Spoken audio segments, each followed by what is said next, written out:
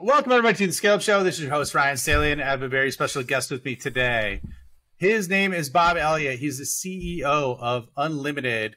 And something really cool about Bob is he was the head of Ray Dalio's investment committee for close to 11 years, built many of the strategies for the $100 billion Alpha Fund, which at the time is the largest hedge fund in the world, was also the GM of Circle Up's VC arm or venture, if you will, and then co-founded the charity GiveWell and is now the co-founder and CEO, as I started with, of Unlimited, which is an investment firm that uses proprietary tech to create accessible, low-cost index tracking ETFs for alternative investments like hedge funds. I left a little part out, but it was getting a little wordy, so I had to cut it eventually. Bob, welcome. Happy to have you on the show, man.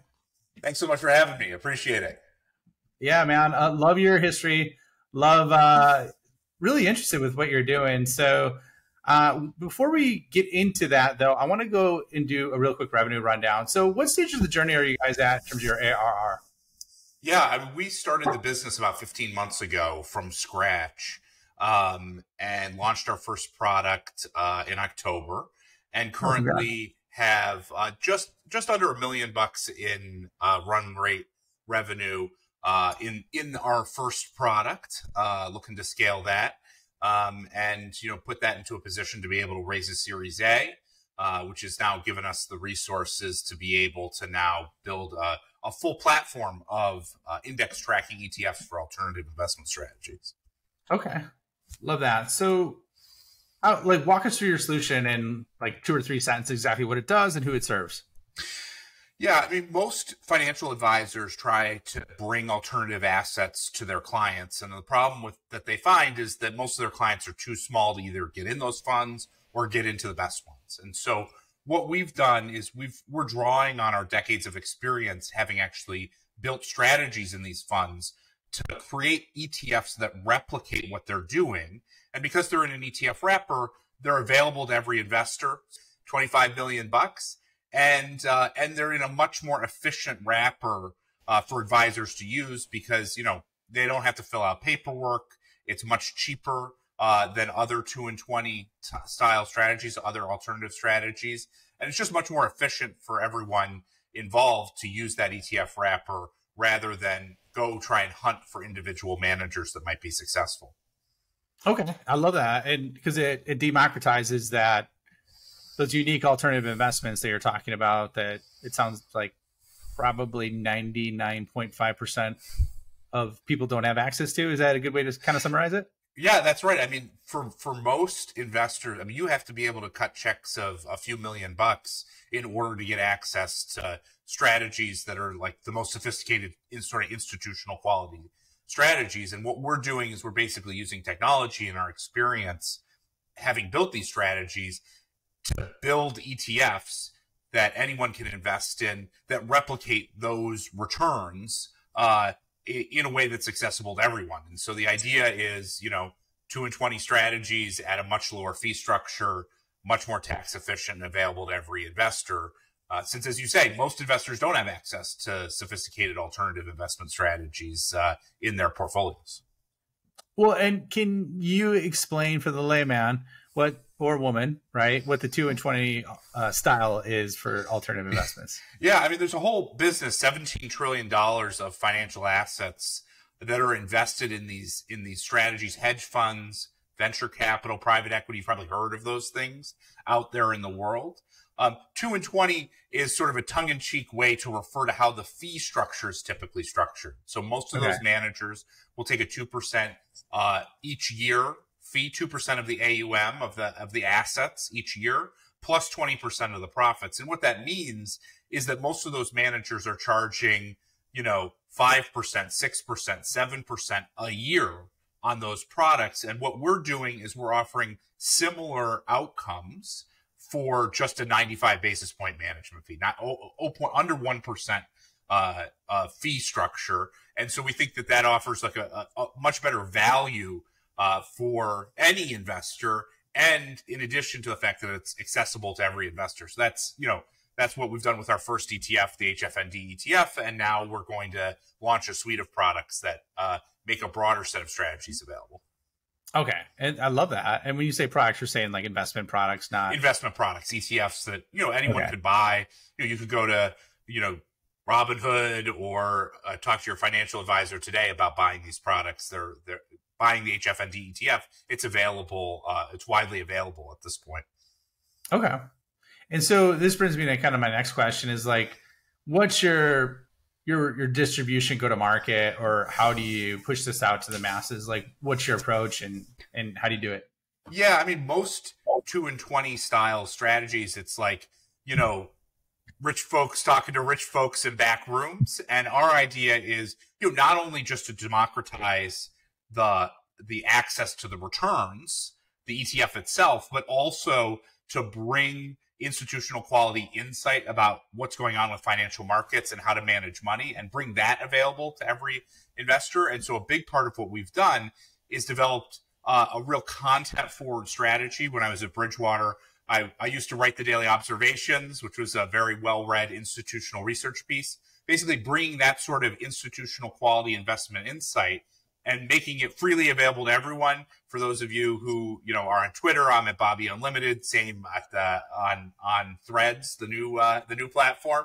I'm there as well, where people can really see and understand what our reasoning is, how to navigate these challenging market environments, and that really is the lead to help engage advisors and investors where they are. Right, they're looking for investment information on Twitter, through podcasts, through newsletters and things like that. And that starts to build the credibility with them.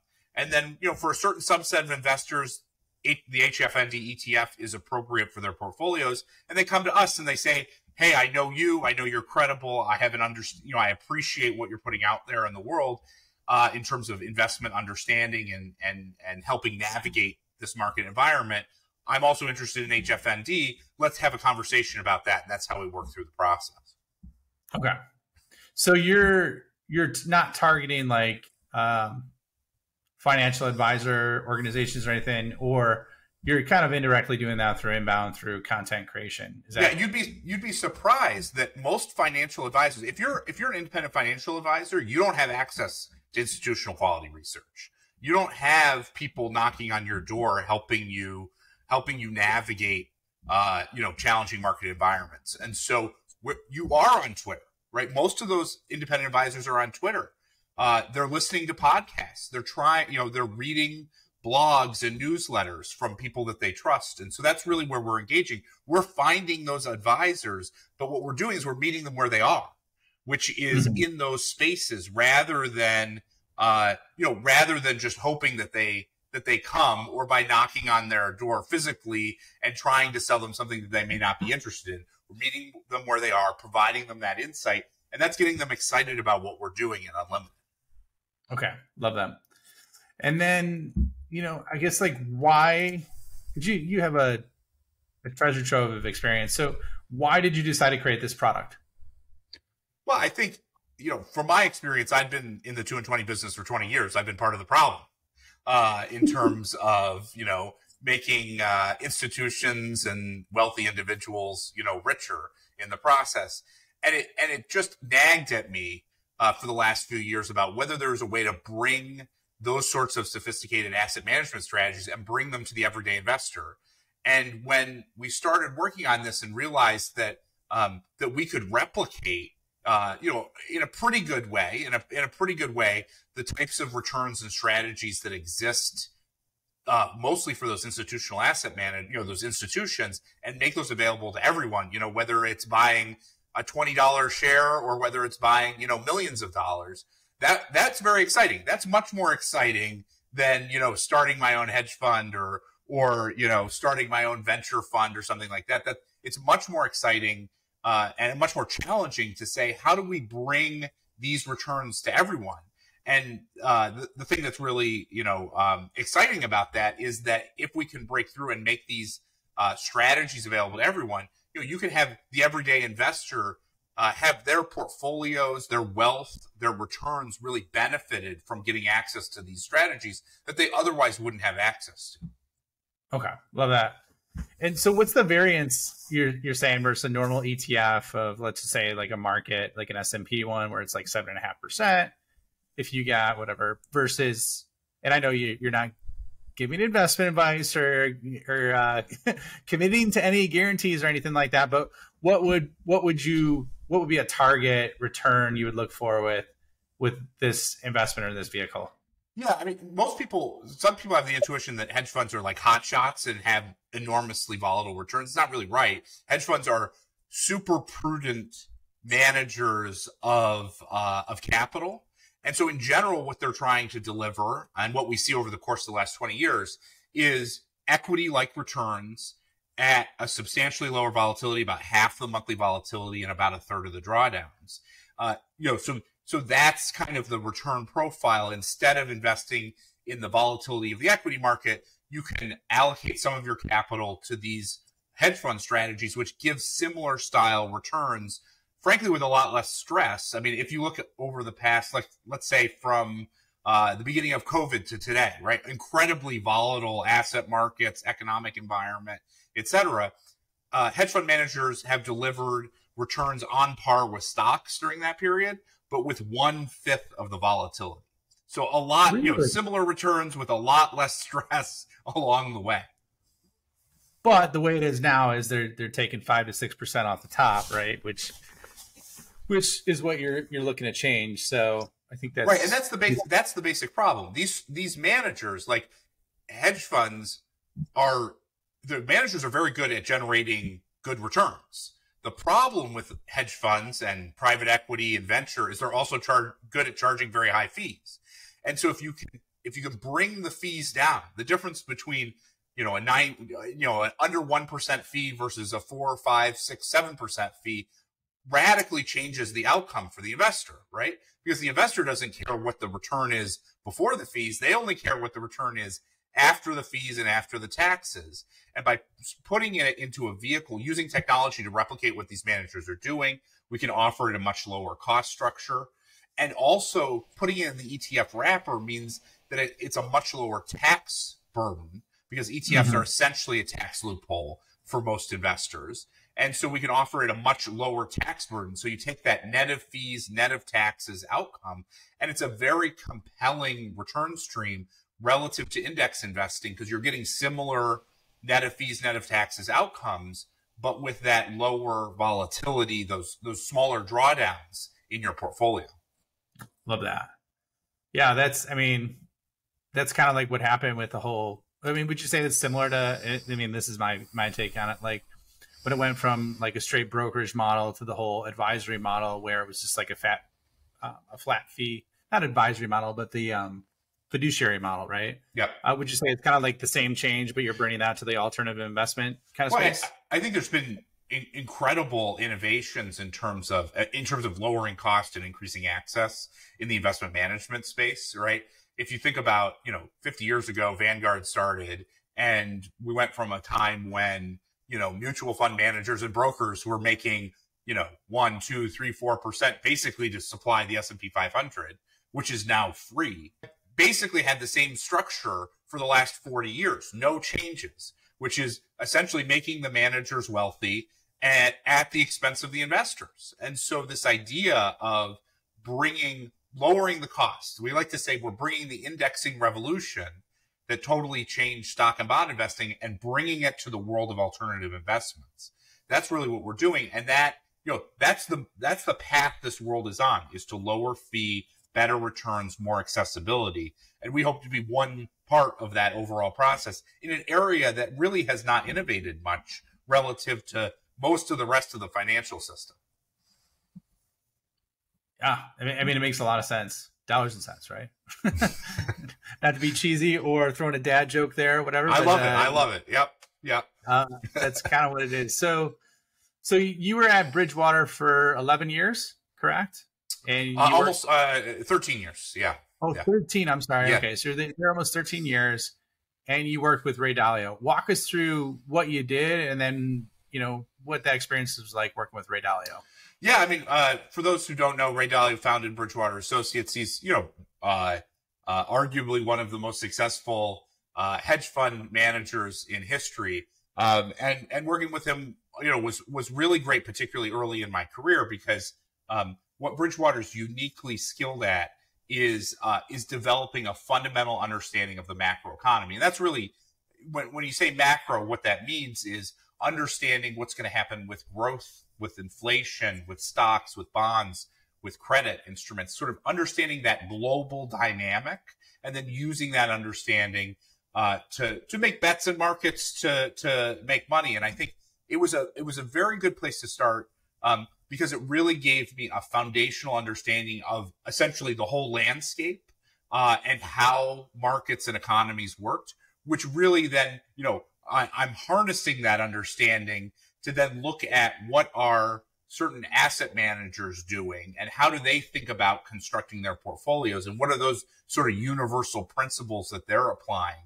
I can leverage that experience that I've had and apply it there. And I think that's a really important set of skills I developed during that time. I think it's also really important to recognize that part of the benefit of understanding macro and seeing the world through that lens is that there's always something interesting, incremental information. There's always that processing that's going on. And I think for a lot of investors, like you wake up one day, there's a CPI report. You have no idea how do you contextualize it? What does it mean?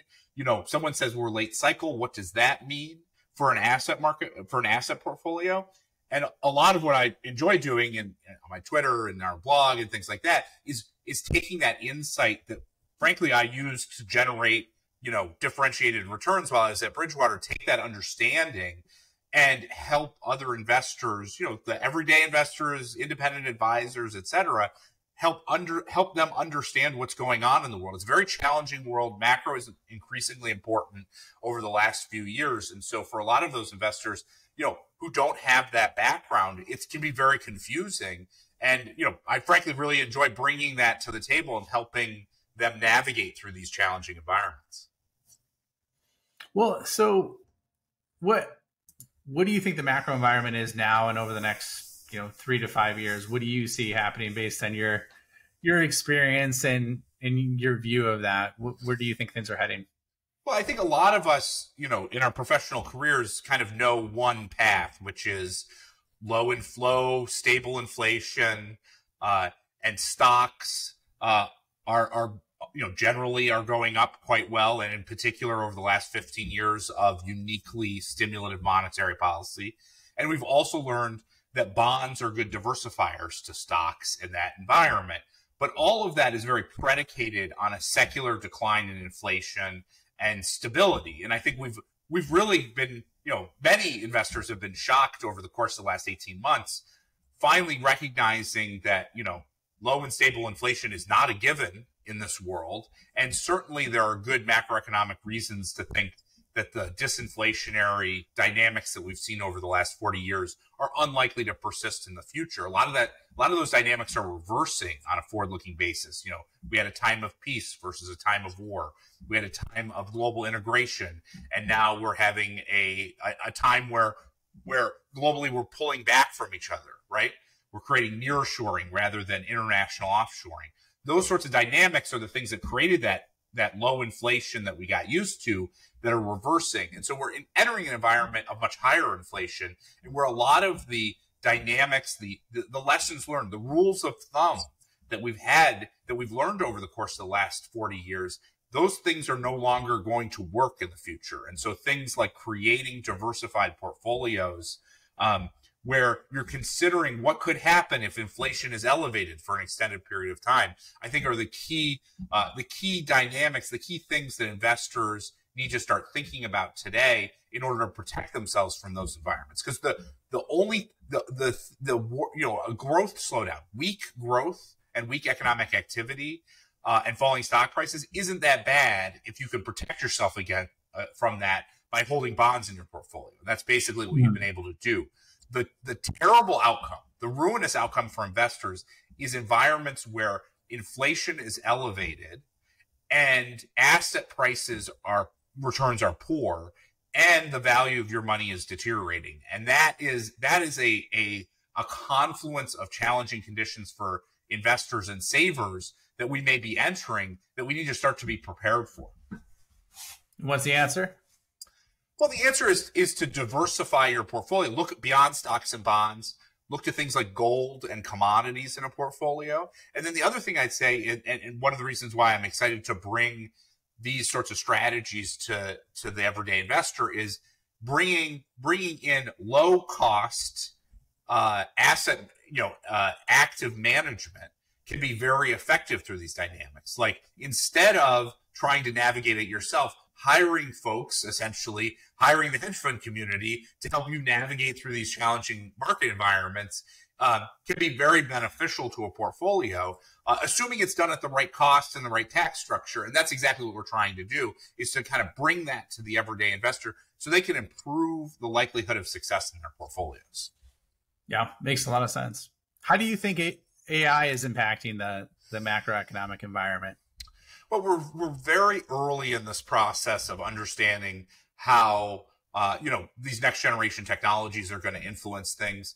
I think as a person who's seen, I've only seen 30 years of technology improvements from a professional perspective, but there's always the rush, there's always the hope that various steps will radically change how we operate and radically change how the economy functions.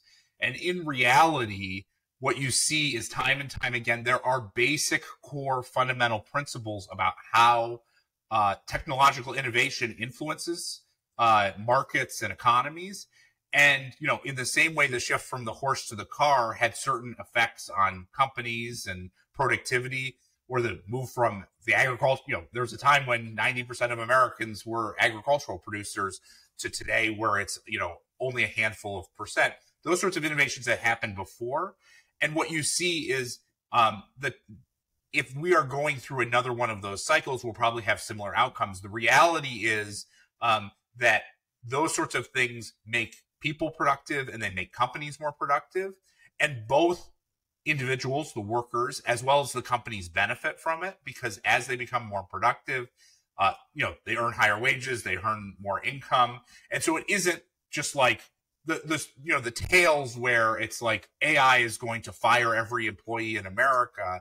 And we're all going to be living on the street except for the AI overlords. Like, that's not how it works. And it's not how it worked when we went from agriculture to industry. It's not how it works when we went from, horses to cars. And it's not how this dynamic is going to work. Most likely, it's going to make people more productive. It's going to make them more efficient. They're going to be able to do more. And as a function, they're going to be able to earn higher wages over time. The main thing for any individual investor or any individual person is you got to be up on your skills. Like, that's just the reality. You're going to be in a better shape if you're getting ahead of that and trying to leverage those technologies rather than being affected by those technologies. And so, that's for all of us. Trust me, I see it in the investment management business. We've got to be on the cutting edge of those strategies. One of the things we're using at Unlimited are those cutting edge strategies that have been developed recently. Use it to your advantage rather than being competed away by. Yeah, I totally agree with that. And I think it could turn, like, in terms of employees, it could turn a C player into a B player into an A player, and an A player into an A plus player, right? And I mean, I've seen things that used to take me 8 hours to do that I could do in 15 minutes now. So there's a massive opportunity there. Right. And you've gotten more productive, but you got plenty of work to do. Right? Yeah. Well, yeah, I mean, there's a lot of factors in there, right? We got the baby boomers coming up, so I don't know. I'm not going to go down that rabbit hole, but so I guess let's switch gears a little bit. So what was your favorite story that you had when you worked with Ray Dalio at Bridgewater? Well, I think one of my favorite experiences when I was at Bridgewater was when I was relatively early in my career. It was just when the sort of storm clouds were gathering around the financial crisis, and having worked with Ray, he basically turned to me one day and said, "This financial crisis, is it going to be big or is it going to be small?" Right? And so I think I went and worked hard and very much tried to figure that out, and we worked together to really almost 18 months ahead of when it became a real thing in the public sphere. recognized that it was likely to be a substantial financial crisis. And through that, I'd say two things. One, of course, there's, given that understanding, managing the money successfully through it. And Bridgewater was one of the best performing funds through an incredibly challenging market environment. And so that was very exciting to see that work really very directly impact the asset management business. But I think another big part of the process was recognizing that for those of us who had, I'd say a somewhat unique insight into how the financial system was working, we spent a fair amount of time working with companies and, frankly, the government, the White House, Treasury, the Fed, to help them navigate through that environment. And it's something that I, still to this day, make sure that I'm very responsive to, which is, government officials, they are trying their best. They work very hard. They're trying to understand incredibly sophisticated, complex environments. And so to the extent that those of us who are in the, in the industry, who have that insight, who can help bring those regulators, those government officials along, it's very important that we do our share, right? That happens to be our skill that we can contribute to, to the American enterprise, so to speak. And it's very rewarding. And I can tell you there are certain aspects of certain legislation, certain ways in which that financial crisis was navigated. In the grand scheme of things, it was painful, but it was navigated pretty well. We did not have a Great Depression. There were certain aspects of that that were directly the outcome of conversations and guidance that I was directly involved in, and was beneficial to many people on Main Street. And that is something that is very to this day is something that I think about often, and I find is great that I could contribute my small part through such a challenging environment. No, that's great. I mean, I can see the pride in the way you describe it, but it makes sense, man. You did something that mattered, and it was for people that had probably not even a glimmer of the insight that you had, or didn't have the time to create that. And it made a big impact, right? In terms of granted, things were bad, but things could have been way worse, right? They could have been way worse. And trust me, having sat essentially inside the rooms looking at how bad it could be, if worse policy decisions were made, if imprudent policy decisions were made, it could have been a lot worse. And not, I think looking back 15 years later, people talk about, well, the bailout of Wall Street, et cetera.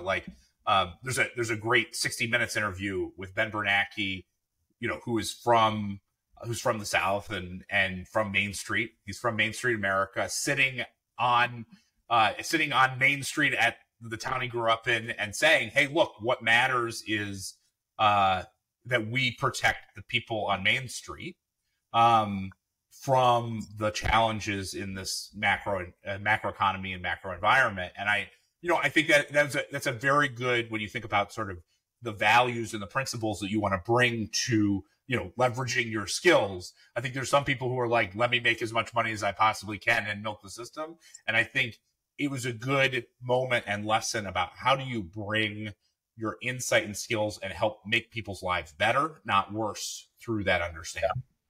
Yeah.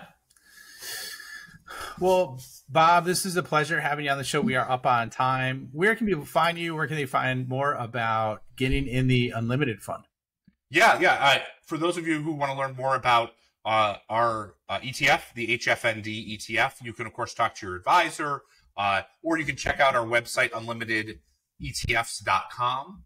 And if you're interested in my sort of regular macro commentary, definitely check me out on Twitter. Very active. Love to talk to people on there. My handle's at Bobby Unlimited. You can look me up, and I'm also, as I said, on the new app Threads under the same handle. Excellent, man. Well, I'll check it out. I can go for a little macroeconomic news in my feed. I can tell what you're talking about. But no, you did an amazing job. Thanks for being on the show, Bob. Thanks so much for having me. It was great. All right, and thank you for joining us. We will see you on the next episode. All right.